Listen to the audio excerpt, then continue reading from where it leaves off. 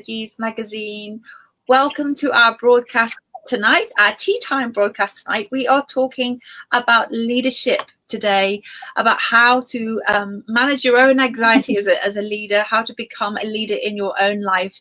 And I'm so delighted to be joined with top coach Liz Beck. Hello, Liz. Lovely to see you. Hi, Suzy. Lovely to be with you. I know we were chatting the other day, and I just thought, my goodness, I would really like to invite you onto Psychologies TV to talk about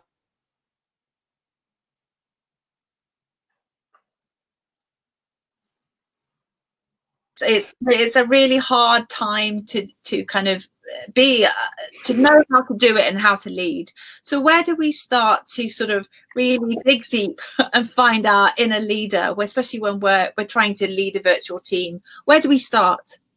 Well, it's a really great question and a challenging one. There's no two ways about it. I don't think there's an easy answer for any of this, but I think that for ourselves, whether we're leading families or whether we're leading teams or organizations or, governments, you've only got to look at the US debate the other night to see what it might not want to look like.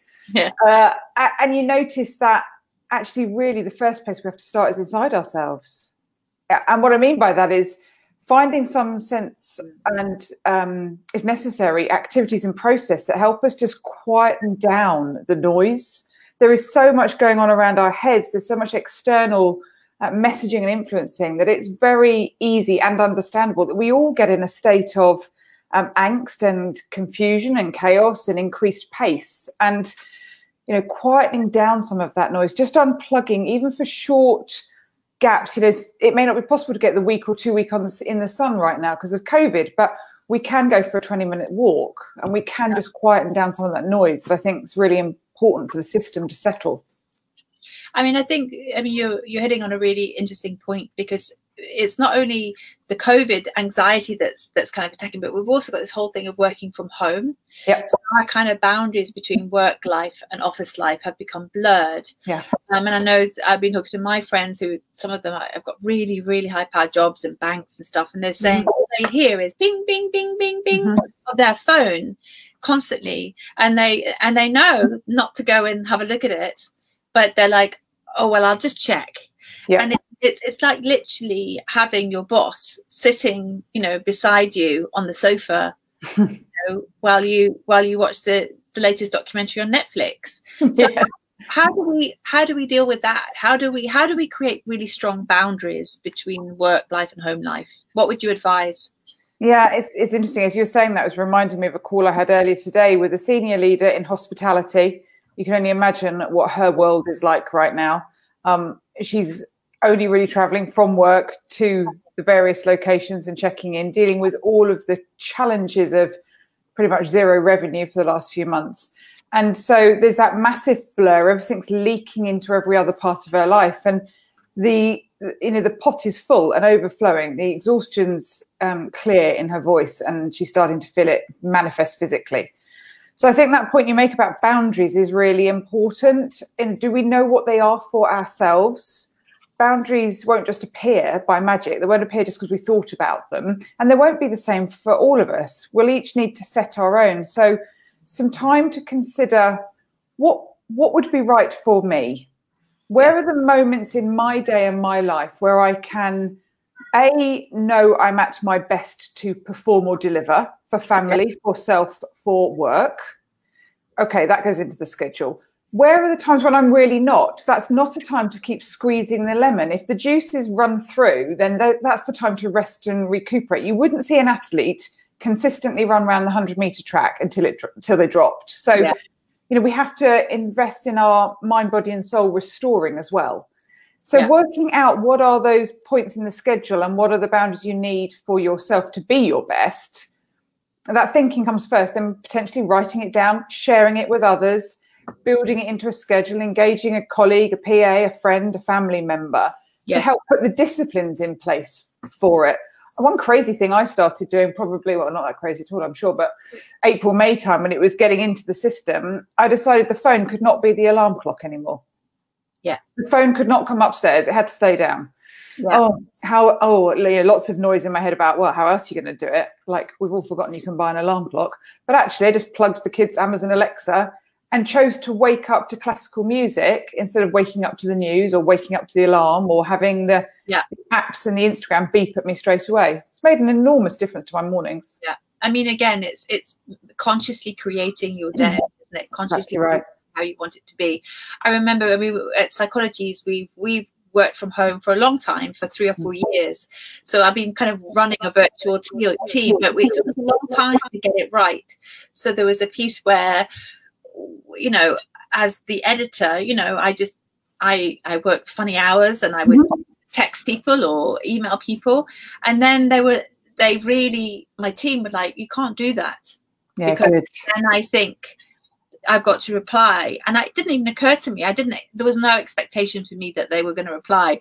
And it came to a head when I emailed. I had an idea in the middle of the night. I emailed my my deputy. She emailed me back.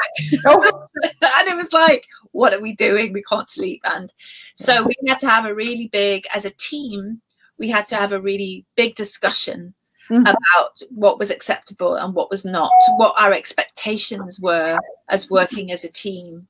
So if you're working with a team and then you're working with leaders and senior leaders, what kind of advice do you give around running a virtual team? Yeah, I love the expression you used just now about choosing it consciously. You can't see it, but on the wall behind me is a model that we work to quite often. And one element of it, organisationally, is to choose a conscious culture. That is to say, not one that you accidentally fall into or happen to be a part of or somehow find out you don't like. If you are a leader, you co-create the culture consciously. You have the freedom to choose it and set the pace. And if you're a culture of the whole organisation or even your sub-teams, you could argue we have a culture in our individual selves.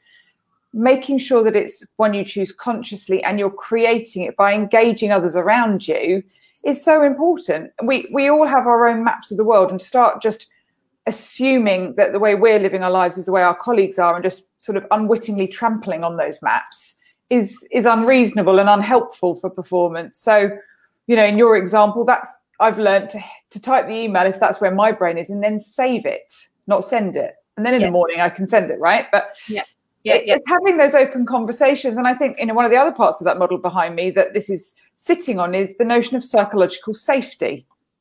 Is it okay in my team, my family, my relationship, my organisation to say, I'm not okay with that. Don't do it to me. Now, if you live in any relationship that's not feeling safe psychologically, you've got any concern of not being perfect or being first or being best or whatever it might be, then you may not say, I'm not okay with that, don't do it. And what was lovely in your example is clearly the team felt very comfortable to say, but it's not true everywhere. And so, you know, this has always been true for leaders. I think it's never more true in a COVID virtual world. Much more co-creation is necessary. Much more understanding that one size doesn't fit all is necessary, and leaders being able to create a safe environment for their teams is really the only way they're going to get performance and therefore get what they want, you know, productivity wise. Sure.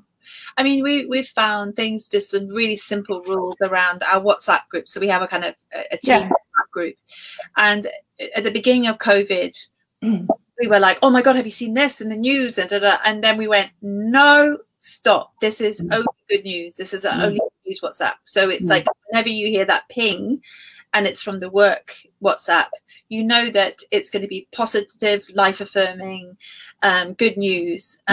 And rather than that kind of feeling of dread of drama or, you know, that maybe sometimes you have in other WhatsApp groups. So again, it's just about, I love that idea of consciously creating a culture. And it's like, well, what does that look like? And maybe, so when you're doing that as a leader, what sort of questions do you sort of take it out to the team and say, what do we want to create here? And as you say, co-create with the team what they want, or the company. How does it work? Exactly. Well, exactly that. Well, very interactively, very creatively and practically, preferably in a room. It's not always possible. It can be done virtually. But really, it's about saying, look, whilst I choose to be in this organisation, and let's remember it is a choice. We all have the option. Whilst I choose to be in this organisation, the primary question is, what will best serve its goals? What is it here to do? And what is our role in helping it do that? It's an entity full of humans. So humans make whatever it is. And so we have to think about what is the environment that will bring the best performance, the best productivity, the best comfort and behavior for all of the humans in that organization. And that will, by definition, produce the results. It's not the results that drive it. It's the way the people operate that bring the results. And so, yeah, it's a very creative, often post-it notes and Lego and creative arts and outdoor activities, combined with the cognitive processing, really, I suppose you would call it, that needs to think about, actually, we've got some margins to deliver, we've got some customer supply chain to manage, we've got to think all of these commercial elements through, but knowing that they are the output of how the humans engage. So, yeah, really interactive and asking people. I mean, I feel incredibly privileged at Psychologies because I have a team. I always say it to my publisher. I always say I've got a team that really care. And you can't buy that. You just cannot buy this. No. They go the extra mile always to create this amazing magazine, which is amazing. But it's you know, sometimes I've worked in other organizations when it's not the case. And how do you is there a way to engage people, to get them to care? Because, you know, if you've got somebody on your team or a few people in the team who are just like, I don't care, you know, I think that must be really difficult. And what's your advice about engaging people, especially when you're working online, you know, when you suspect that they are putting 50% of energy, effort, and maybe hours in? How do you get them to re-engage? Well, I think you're touching on an area where a number of things will all be true at the same time. So this is where I see people respond to those kind of questions with one stock answer. You know, it's either this or it's that.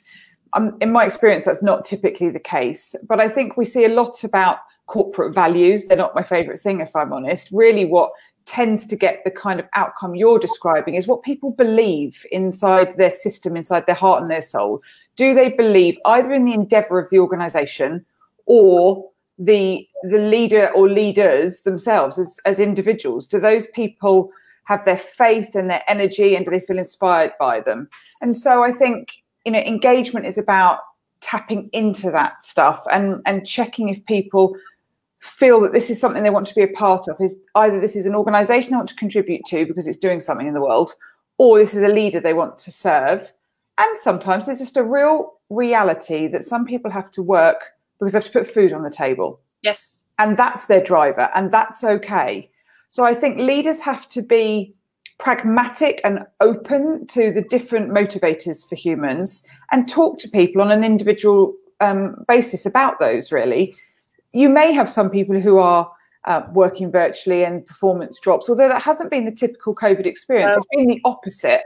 So faith in humans, if you're able to connect with them well, can bring phenomenal results. If you find there are the exceptions, you know, explore it with them, ask what's going on here, and say what you see and notice what you notice and inquire. It may be that at the end of all of that, this isn't a place that's a great match and it's time to co-create how to move on from it. But there's a whole load of conversation that's valuable first. Yeah, but I love the idea of just being able to state, you know, it feels like, you know, all I hear from you is this, or I'm worried about da. Just being having kind of very straightforward conversation. I mean, my team do it to me, and they'll say, Suzy, you know, I've noticed that you haven't been online. Are you okay? Yeah, exactly. Which is really, again, which comes from a place of care, and I love that. Well, it removes judgment. Yeah, and it's not making assumptions. It's not putting judgment in place. It's saying, I notice and I'm curious. I want to make an inquiry. I want to learn. I want to see how we can support, and then we'll go from there. Sure. Yes. So it's being, and then it's being able to have honest conversations, isn't it? I mean, and again, it's that I kind of firmly believe what you just said earlier about psychological safety, you know, and I know that I certainly thrive and my team thrive when we feel safe enough to have those difficult conversations. But when we don't, you know, when because often what it's like is I hear on, out there that, most people leave the boss, not the job. Mm-hmm. And when you have a boss that you feel doesn't have your best interests at heart, or, a toxic colleague, or, Mm-hmm. and I'm not a great believer in that. I'm a believer in toxic dynamics, Mm-hmm. and so that makes me feel like I've always got a choice in the way I change the dynamic. Mm-hmm. But how do we handle that, especially when it's online and virtual working? Is there a good way to sort of manage that or work with that, or a good languaging to use when you feel that it's a little bit toxic, or it doesn't feel good? Well, as a recipient of it, if that's what you're suggesting, I think there's no magic bullets with these things. They all come back to some fairly simple principles. If we're feeling threatened, if we're feeling fear, that's not a healthy place to be. It's also not a productive place to be. So you might find some of the old command and control in organizations gets you a short-term jump. It's not going to get you sustainable outcomes. And that's the survival response in us all. We want to get away from the pain or the fear of it. And so if you're feeling that, one thing you can do is start to share that with somebody else who you trust. Look around for your tribe. Look around for the people who may be experiencing something similar, may have reached out to you before. You've noticed they've been a support to other people who found themselves slightly marginalized, but start to put voice to it so that you get to own it rather than it's owning you. Yeah. It's very powerful when we speak our truth. Something shifts and changes in how it's being done to us. And if need be, take advice on how to voice that to the person or persons you're feeling on the receiving end of it from. There are legal processes. Of course, you can raise a grievance. Of course, you can escalate it. But it might be manageable to start with sharing it with someone and taking it. Again, say what you're feeling or seeing and get curious. I'm feeling like this. Is that how you intend me to feel? Is there something we need to recontract for in our relationship? This doesn't feel good right now. How is it for you? Turn the tables. Great. That's great. I love that. I mean, again, it's, just hearing the language, hearing the vocabulary about how to bring that up.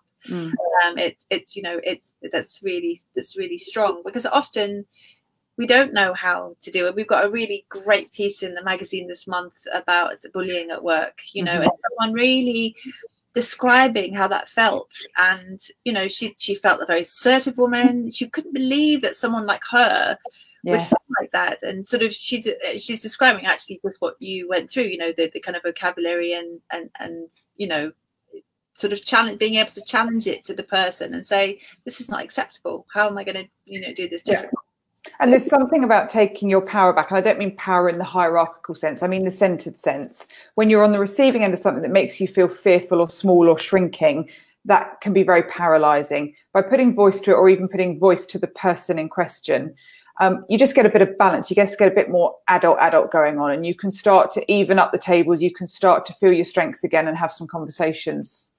Yeah, I mean, I think that I was just talking about it in one of our interviews this morning about the kind of the drama triangle, where, as you say, and also the kind of adult to adult relationship rather than, being afraid of someone or, it's, and that weird dynamics. But as soon as you become an adult to adult, you, as you say, you reclaim power. Absolutely right. It's really great.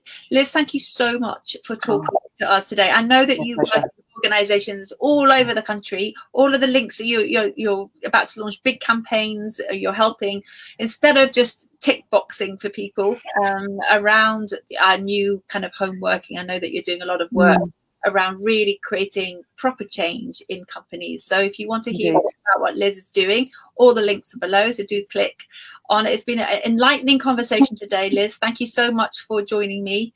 Thank you, Suzy. Talk to us again soon. Lots of love. And you. Bye-bye. Bye-bye.